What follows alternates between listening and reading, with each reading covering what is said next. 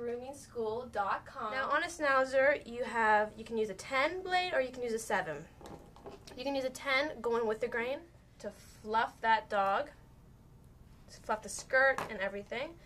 We have our slicker brush. It's very important because these numbers are showing you step by step of how to do this way the grain goes on the Schnauzer, how far to go down on the hook, where to stop on the head, behind the skull.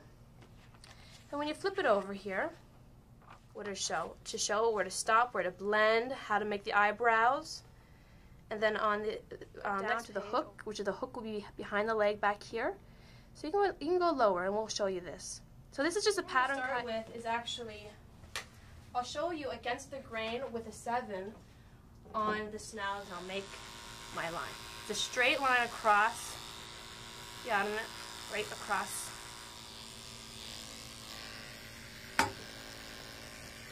Go into the chest. You want to make sure all the mats are out. There's nothing, no twigs in there. Now Shotzi, you'll notice her paw is.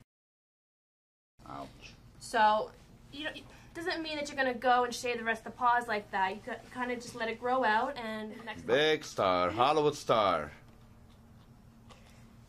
The nice thing about thinning shears is Seamless, that yes. Transition between. Although we are showing a little bit of a line, it shouldn't be overbearing. You put the foot on the table and go around. That's fine. Until she doesn't want us touching it, she wants to walk away. Run away. Exactly. Do you try to take it out yourself or never? If they're at a point that you can grab them, then yes. Owners to treat their yard for it. It's more common in the summer months when plantation is getting dry. Or curve scissors and do the paws.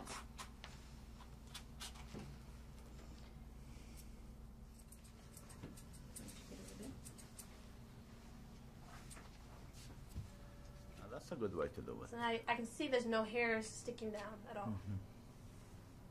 You may have to get on your knees. Kind of get your scissors in there. Shotzi, look at the camera. Make your first cut.